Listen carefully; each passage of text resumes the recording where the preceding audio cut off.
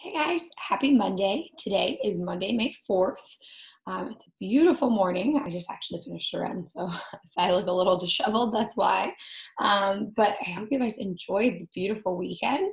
Our question of the day was to name one fun thing that you did over the weekend. So for me, we went on, Miss Max and I went on a bike ride on both Saturday and Sunday up on the boardwalk, and it was beautiful. So that was definitely the highlight of my weekend, enjoying the sun. It felt like summer is close. So turn and talk to some people around you, your family, your siblings, whoever's around, and share what your favorite part of your weekend was.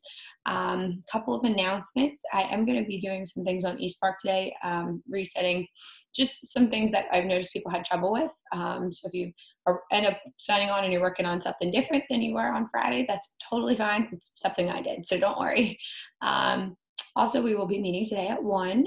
So hopefully it'll be short and sweet because it's a beautiful day and I want you guys to be outside. So just meet at 1, say hi, and then I will have you guys, sign off so you can enjoy the outdoors.